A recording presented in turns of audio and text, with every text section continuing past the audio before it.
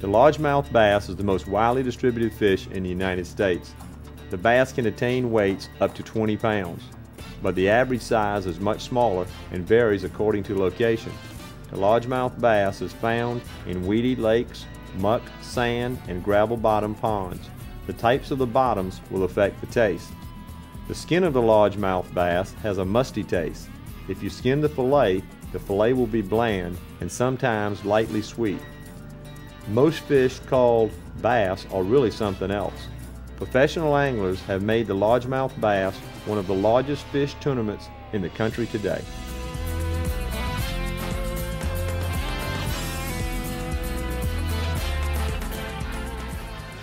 Alright, now we're getting ready to clean the freshwater bass. As you can see, I've already scaled this fish, removed the head and the entrails to make it a lot easier to clean. The freshwater bass requires a very good sharp knife because of the very hard, strong rib cage. The first thing we're going to do after we scale it is we're going to start on the back, right above the anal fin, place our index finger above the top of the knife edge, come right on back. Cut up to the vertebrae like we've done on the other fish, then cut down on these rib bones. As you can see, they're a little stronger than most bones. Once you've cut through, come up over the other side of the vertebrae, keeping that index finger on the knife blade at this point. Cut through, then turn it around. Press down with your left hand, using the curved part of the knife, come right on top of the inside of the dorsal fin.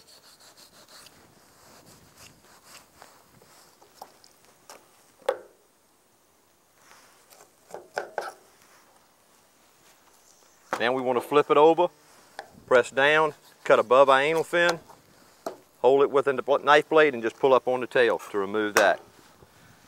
Now we want to come back, we flip it over, come to the edge of your board, press down with your left hand to interlock those bones like you did on your flounder, come right on back. Same method as laying a flounder. Just ride your vertebrae with the curved part of your knife. Come to the top of the vertebrae, go back down on that little triangle so you don't leave meat on the backbone. Pull it through. Then you just come back through and cut through those, you can see, very strong rib bones that are in your freshwater bass. And you have a nice, smooth, pretty fillet. Read the newspaper through the backbone. Okay, now we're going to take off this back collarbone to completely have a fillet without any bones on it. Just come back against it, press it to the corner, and flip it over. Turn your knife blade up, come on the inside of your rib cage bones. Now, put that index finger again on that blade so you can feel where you're touching, and just move the knife right along these bones.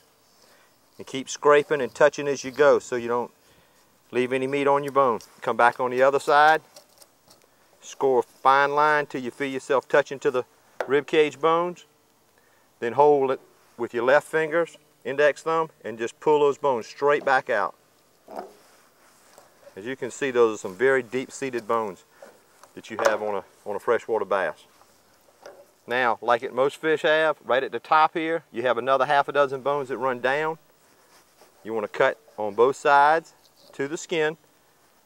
Come back on the other side, hold up again like a pair of pliers, pull that one strip of bones out. You have a complete fillet now without any bones in it. But with a bass, because of the musty taste that the skin gives off, the next thing we want to do is skin it. Next thing we want to do is use this long, flexible skinning type knife. Start at the tail.